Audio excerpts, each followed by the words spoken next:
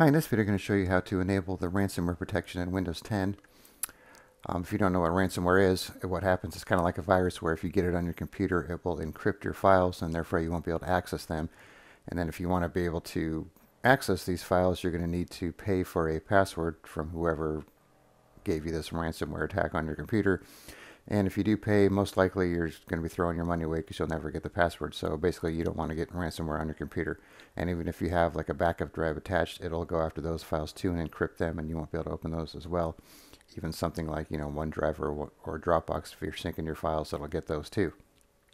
So by default, it's not enabled on Windows, and I think they do that because you might get some false positives with their detection, if you have running a certain program and then maybe cause that program to crash or give you some errors. And then you also need to manually add files to be protected, so they probably just leave it up to you to turn it on yourself. So there's a couple ways you could get to it, and before I do that I'm going to show you what you might run into. So I have this VM here which I'm going to show you how to do it on, but if I go to my computer that I'm running VM on and I go type in ransomware protection, it'll look like it's going to work, and then I'm going to get this page or message that says page not available, IT administrators limited access to some areas of this app, and so on and so on. And this is a common problem you might run into, but unfortunately there's not too many, or I should say there's not a real easy fix for it. Some people say you need to kind of do a Windows repair, and you could do a bunch of registry edits to fix it, which you could run into other problems if you do that. And also if you're running Windows 10 Pro, you could run the group policy editor and enable something there to get it done, which I'm not running Windows 10, so I can't show you. So if you run into this problem, you're going to have to do a little research and decide if it's worth risking messing something else up on your computer just to get this to work. All right, so now on this computer, I'll show you the other way to get to it. Like I said, you could type in ransomware protection. But if you just go to the settings for Windows, and then you want to go to update and security, and then Windows security,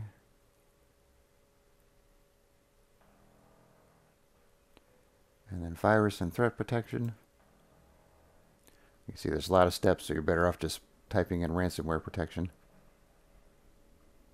And if you scroll down, you'll see the ransomware protection down here. It says no action needed. That's because it's not turned on. So if you click on manage ransomware protection, you'll see that it's off. And then once you turn it on, you'll say yes to this security alert here. And now you'll get some additional options here. So you need the block history, which is not going to have anything here. And then protected folders. Say yes to that again. And then this will show you what folders are currently protected. It's usually just your documents and pictures and that kind of thing. So if you want to click add a protected folder, you could do that. And then just decide what you want to do. So let's say there's not much on this computer. So let's say we want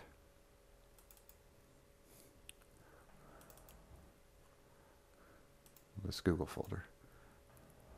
So now we got that as a protected folder.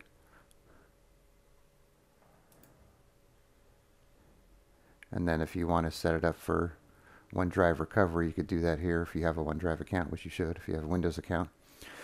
So that's all there is to it. So like I said, just if it works for you, if you don't run into that error that I have, you should be able to go in there, just type in, let's go back out here and just type in do this in Cortana or the search box. Ransomware protection. And if this doesn't come up when you do a search, if you only get like web results, that means you have like a non-updated version of Windows, super old version, and it's not going to be in there. So then you just click on there, and it'll take you right there. Then you can turn it off and on as needed. So yeah, once again, pretty simple. So it's up to you if you want to try it, because like I said, you might run into some problems with certain programs, or Windows thinking certain programs is trying to do something shady and hurt your files, and it might block something or cause your program to crash. So give it a shot and see if it works for you. And if you run into some issues, just come back here and turn it off. All right, thanks for watching, and be sure to subscribe.